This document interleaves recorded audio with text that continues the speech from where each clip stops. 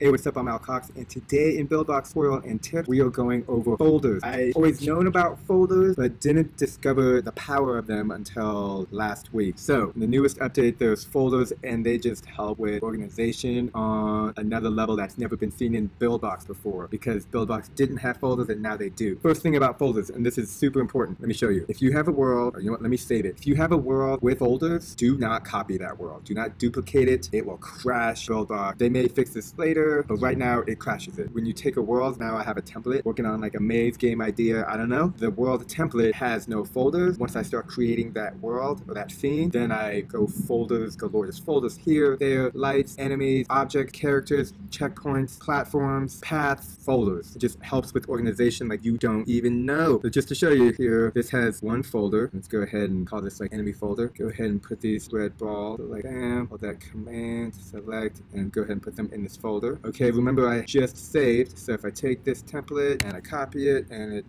didn't crash. So this world has folders, characters, walls, and then I just have a couple folders that I'll eventually do something with. Take this folder, take it, copy it, crash it. So just make sure if you're going to copy a world with a folder, just save it, ignore. Let's jump into this one. Organization. Having all these different items in one place helps you keep track of where everything is. So this world has lights, enemies, path, just try selecting an enemy over here. Like it's not easy. Like by grouping it all together, you can actually just hide path and see. Now you can see the enemy. Now if I want to click on the enemy, it looks like the lights are getting in my way, so I can actually select on the light. If I'm trying to move this block, but see, I have the checkpoints here, which is the start, finish. I can lock things in place. Folders help you organize all the different objects that are moving around. When you need to edit them, focus them, then you can keep it there. And check this out. So if I wanted to add more enemies, this is enemies. Let's go ahead and change this name to enemies.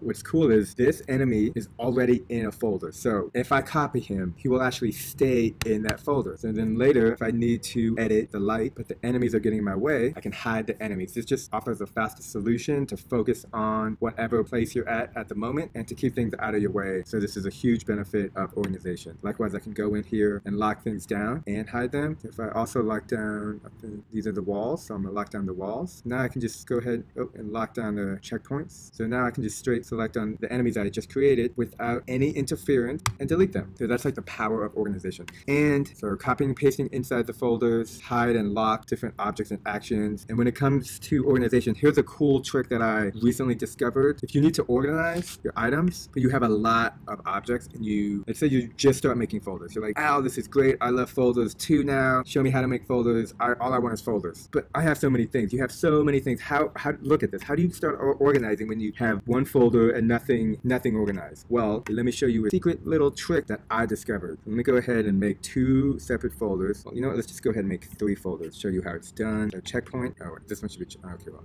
checkpoint up here. Checkpoint. Character. My character's a little sophisticated because he's got a character bullet hovering around him. Wall. And I think I need one more. So we got checkpoint, character, character, wall, enemy. We need enemy. Okay, so as you can see, like, what if this was all confusing? What if the enemy, worst case scenario, the enemy is within here and like going in and selecting all of these one at a time could be a pain. You can select these, so you can select all of these, press command, select these two enemies, but now you're not sure if you have 1, 2, 3, 4, 5, 6, 7, but here you can only see 3. So there's a little trick. What you do is you grab one of the items on the left and you click and hold, and then you'll see a green line, and then you let go. And what this will do is it will group all the items that you have just selected and put them all together. So now that I know all these are here, I can go ahead and grab, select, and move them in my enemy folder. Amazing. So likewise here, I'll just select all these characters, and here you can see that character's highlighted, but the character is the only one that's highlighted, but I also have objects around the character that I want in the character folder. So I'm going to go ahead and select the character, wait for that green line, and then let go. And there you have all the character bullets. This is great because sometimes there'll be an extra copy. If you have an extra copy, you're going to want to make sure you delete it. I have some scenarios. We go ahead and take the character and move them into the character folder. Move that. Same thing with the start and finish. So even if one item is already in the folder and the others are not, that's not a problem. You go ahead and select over the folder, and then boom. And the cool thing is, so I also have all these walls. These are not only individual, each block has 2 objects. So when selecting all of them, all I need to do is go over here, lock character, lock enemy, lock checkpoints, and that's everything on the screen. So I can go ahead and select everything, and then just go ahead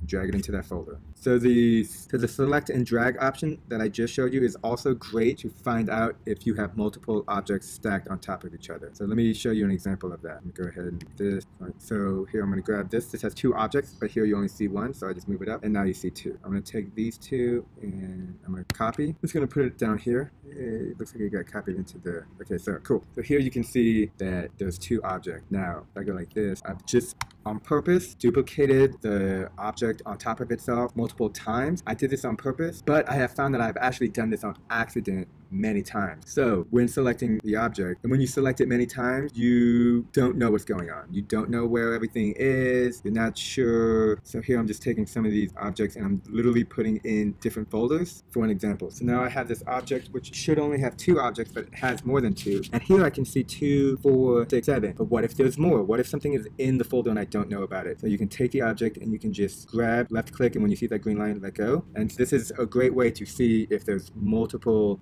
objects. And then from here, you can go ahead and, I need 1 blue and 1 black. I'm going to left click over here, click here, command copy. I'm going to select over everything, delete, and paste. And now I have 4, which should only be 2. That's okay. I'm going to go ahead and delete. And now it's only 2. So this is a great trick, select and drag trick. Select the items and you drag the left-hand column. Super useful, and I use it all the time. Hope you enjoyed this video, and thanks for watching.